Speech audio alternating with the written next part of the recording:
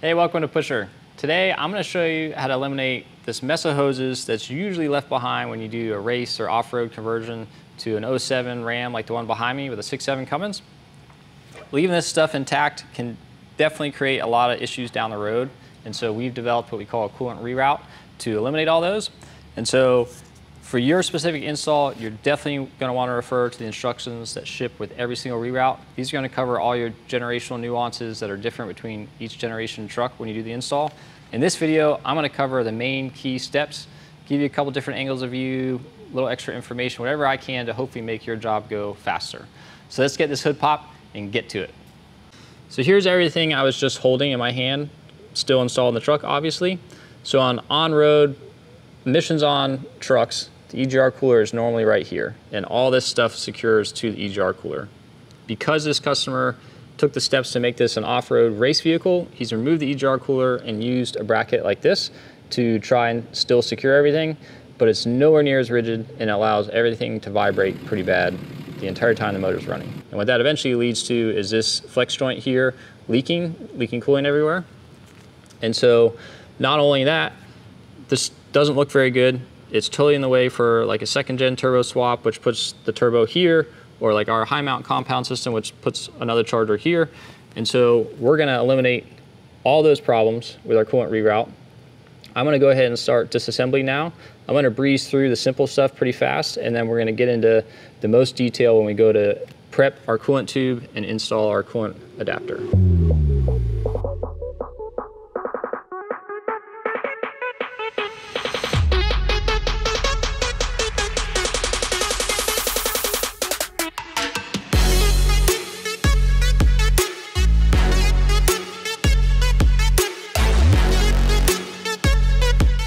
So now that I have all this out of the truck, I'm gonna start prepping my coolant riser tube for the adapter. And so you'll notice this thing's still relatively assembled because I've done this a lot, and I did basically the bare minimum disassembly I had to do to get it out of the truck, because ultimately I'm gonna cut this here, and all this is gonna get replaced with new components. And so if you find it easier to remove this hose, and then this hose, and then this hose, and the bracket, that's fine. But I don't personally need to do that. So prepping for the adapter, we are basically going to cut this tube roughly right here. Again, you need to refer to your instructions for the exact place to cut, because this tube varies by every generation Ram truck. And so this is a 16 model year. This boss is where your coolant returns from the factory charger. And so since it's a race vehicle, he's already upgraded to a bigger fixed geometry turbo. He doesn't need that. I'm going to keep this in case he ever does go back to a VGT charger. If you have a VGT charger, you need to keep this boss as well. So I'm going to basically cut this bend of the pipe off. And so as far as cutting tools go, you do not want to use one of these guys. They do create a really nice clean cut, but as you rotate them around, they actually will reduce the diameter of the tube, therefore the interface with our O-ring. So do not use these.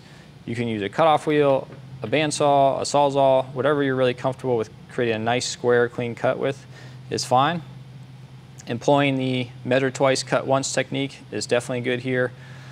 We have a vertical bandsaw here that I really like, so I'm going to cut this with that. So now I have a nice square cut on my tube. I did some light deburring just so I don't cut myself. And also I've gone through and cleaned up any crud that could be on the inside, depending on how old the truck is, how often the coolant was changed. You could have some stuff in there. So I used a small diameter flap wheel to just go in and lightly clean that up, which is really convenient.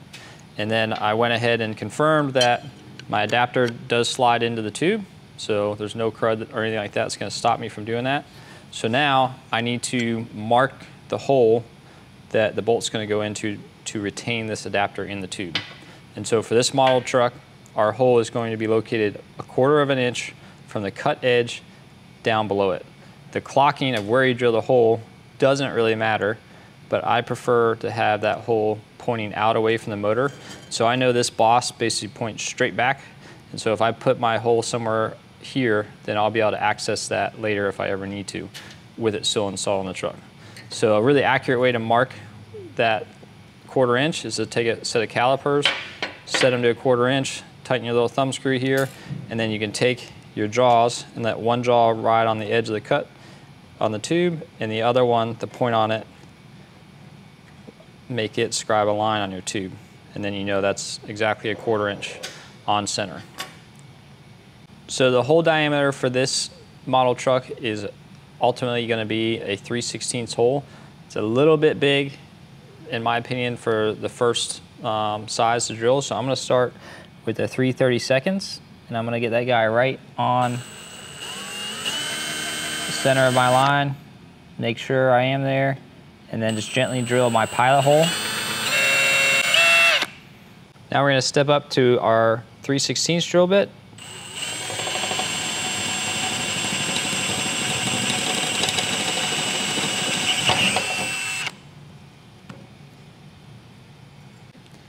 So now comes what I feel is the most important part of this entire install, and that is deburring your cut and your inside of your hole that you just drilled. It's very, very important that you don't have any sharp edges there that are going to catch and cut your O-ring. Also, the way an O-ring seals in this particular application is your O-ring is actually larger than the ID of the tube. So when you insert it, it gets compressed and pressed against the inside of the tube, and therefore creates a seal. And so it's really important to have a chamfer or an edge brake, or a more common terminology would be like a funnel shape on the end of the tube to help kind of grab and guide that O-ring in and compress it as it slides into the tube. So there's a lot of ways you can do that. You can use the flap wheel we talked about earlier and go in and kind of like go around the outside with it. A tool we use a lot here, and just is one of these swivel deburr tools, which is really convenient because it makes a really nice surface finish, and it's very controlled, and you can kind of see exactly what's going on and go around and around the tube. So I prefer to use this for this edge because it's just what I've become accustomed to and what I'm really handy with. So I'm going to do all my deburring now and get my tube ready to put in our adapter. So now I'm ready to insert my coolant adapter. I've gone ahead and put some silicone grease on the inside of the tube and my O-ring. This is not silicone sealant. The O-ring is what's doing the sealing. This is just some grease to help everything slide together easy. So I'm going to go ahead and push this in here. I'm going to pre-align my 2 holes, and I'm not going to do this number. I want to just go nice straight in, make sure that my O-ring is not getting squeezed out of the groove. It goes in, and then I want to stop right there. I don't want to shove the O-ring that's sticking out of the hole past there. I'm going to take a Allen wrench or something blunt that's very similar in size to the hole. I'm going to push that O-ring back in the hole so that it doesn't get cut by the hole on the way by. And just push my adapter the rest of the way in. And you can make small adjustments, get your hole lined up, and then we can go ahead and set our screw in. So I have our little M4 button head bolt here that's going to secure our coolant adapter.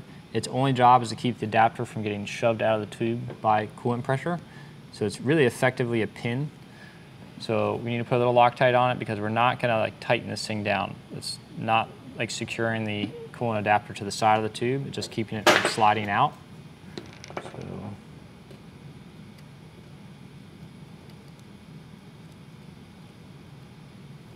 just need to put enough torque on it to activate the Loctite. And that's it.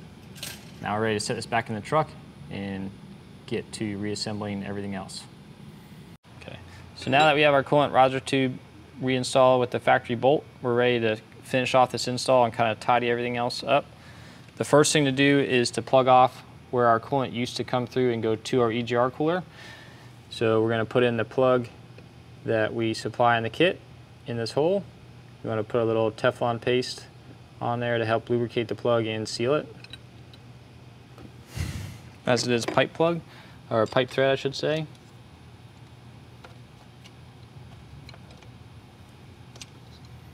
And this is a steel plug going into a cast iron head, so don't be afraid to get it good and tight.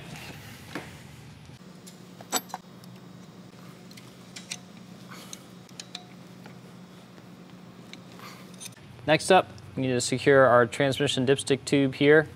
We're going to do that by utilizing this threaded M8 boss here on the side of the cylinder head and this polished stainless bracket here. So we're just going to take the M8 bolt supplied in the kit, and we're just going to loosely install this for now because it's also going to help support the hose we're going to install next. So just put this bolt in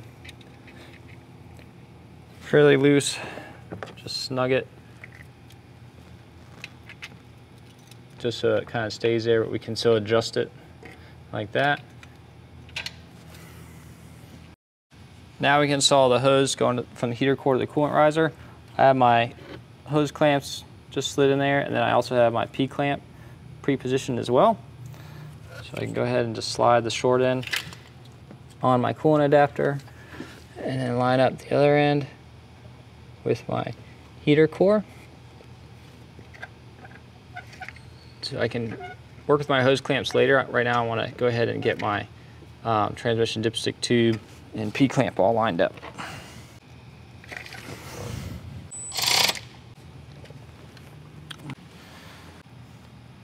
So lastly, we need to secure our dry pressure sensor. And so I've already broke loose this little ferrule nut here so that I can just kind of rotate it out of the way, and that'll allow me to position it easier later. We need to remove this nut here.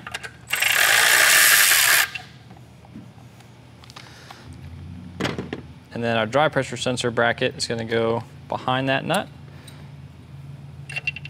This bracket actually relocates the sensor about 3/4 of an inch closer to the valve cover, which just gives us a little bit more room for different turbo options. So we're going to rotate this guy up. You can see there's about a 3/4 inch gap there, and so we're just going to push this over to it. I want to get my bolt and nut in there first. That way it can't get misaligned while I'm working with it.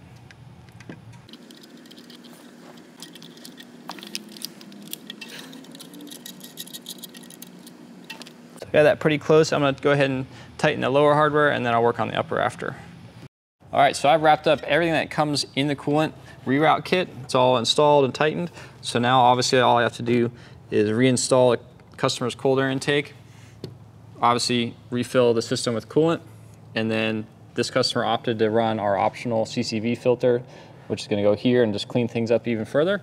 And so once that's all done, I can fire the engine and continue to burp the system. You should be able to put all the coolant you drained back in the system.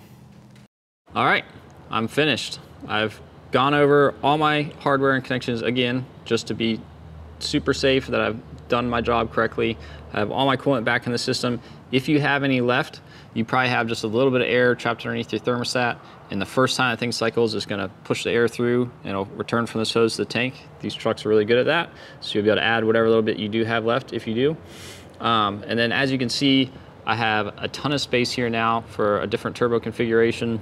I've eliminated all my vibration problems and potential coolant leaks that come with that. And then overall, if this is the way the truck just stays, it's a much cleaner, tidier looking engine bay than what it was before. And so if you still have questions after doing this install, or you're in the middle of it and this video or in your instructions don't address those, we're here for you. Shoot us an email, give us a call, and thanks for watching.